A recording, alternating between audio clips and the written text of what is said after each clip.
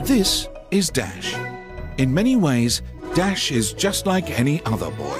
He wakes up, he goes to school, he plays with his friends. But in one way, one very unique way, he is unlike any boy whom ever lived. For you see, Dash doesn't control when or where he falls asleep. With every doze, every nap, every slip into that sweet, sweet slumber, Dash appears in a new and exciting dream of fantastical adventures and unusual foes. Explore worlds, collect doohickeys, swap noggins, vanquish foes, solve puzzles, find pogs in the brand new 2D rip-roaring, side-scrolling Adventures of Dash. Hey, I'm Robert Bowling, President and Creative Director of Robotoki. Now, back when I left Infinity Ward of working on Call of Duty for the last 7 years, there was one thing that I really wanted to focus on, and that was doing something new, doing something different. And that's what the Adventures of Dash is all about. This is a game that harkens back to the type of games that I grew up on, that I loved. There's 2D, platforming, side-scrolling, puzzle adventure games, that dominated the Super Nintendo era. And that's what we set out to do with this game.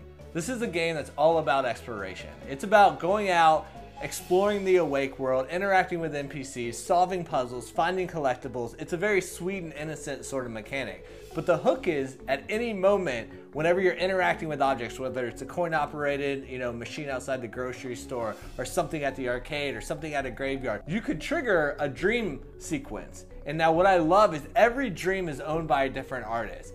They have control of the art style, the direction, the gameplay mechanics, the character designs. Dash is changing throughout every dream, the enemies, and they're all inspired by whatever you were doing or the environment you were in this awake world. It really takes the player and us on this roller coaster of different experiences. You're constantly seeing something new. Wearing the Super Nintendo references on our sleeve. We're not, the goal is not to make every level look like a, old 16-bit game, but, a lot of the gameplay comes directly from that area. The puzzles in the Awake world, I think, have a very adventure game-like aspect to them.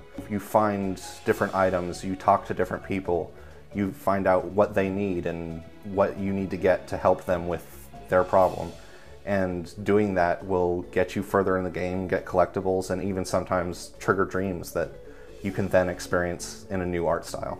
The idea of exploring around to find a dream state that launches you into another thing, I feel like that's the best reward that a video game can give you. If you do well, you get to play more of it. I think the fact that we are actually kind of poking fun at him majority of the time, him falling asleep in almost very dangerous situations, I think is very comical. Being able to sit around with people who share like-minded humor and ideas, and being able to discuss and create on the fly and build upon those random ideas and actually see it come together and come to life. We're not limited by one character in one environment and what that character can do.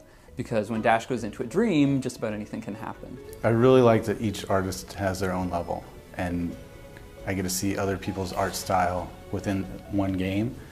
And for me, it's like a dream come true. So we're so excited to bring you the Adventures of Dash, but most excited about you getting involved, giving us your inspirations, giving us your passions, and inspiring new levels, new dreams, new puzzles. So check out the prototype video, check out the rewards, find something you're passionate about, and we hope to see you involved. So thank you so much for watching the video, contributing if you contributed. Be sure to go to theadventuresofdash.com or @SleepyDash on Twitter and get involved.